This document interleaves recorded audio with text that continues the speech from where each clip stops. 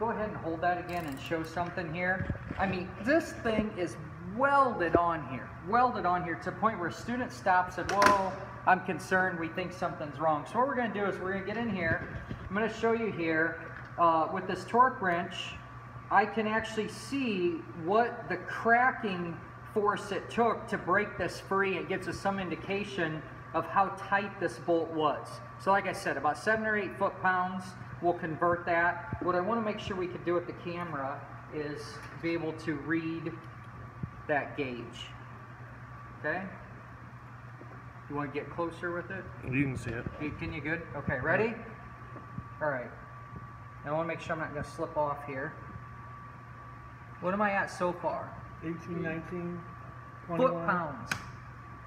Did you hear that? Was it 21 foot-pounds? Hold it. Or I broke the bolt.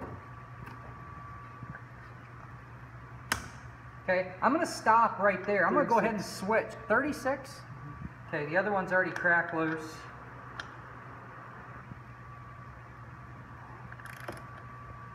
Okay, did you say 36? Guys, 36. What would you say we would need to do to this bolt then? Check it, make sure it's not stretched. Yeah, I wouldn't even gamble putting this back in here. I'd get a pair of new bolts and just make it new.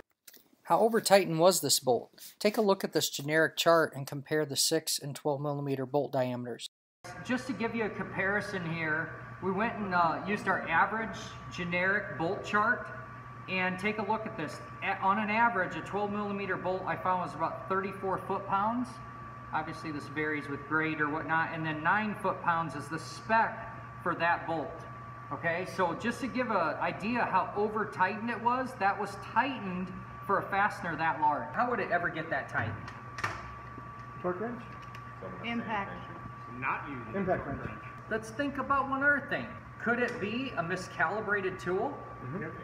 So if your tool's miscalibrated and you're thinking, oh, I'm doing a good job here and I'm clicking this on and I'm doing my 7, 8 pounds or whatnot, it's another reason we go to inch pounds on these small fasteners, but there's a lot of different ways things can fail, and that's why you also need to check your tools over time. Here's what I bet happened, is I'm gonna bet you that the torque wrench, everybody in here uses a torque wrench in this course. I'm telling you, I've watched every single person because this is a common one that we really train on because it's at the beginning of your year to 2 year education here. So I'm gonna bet that that torque wrench clicked, they didn't feel it, and they just kept going.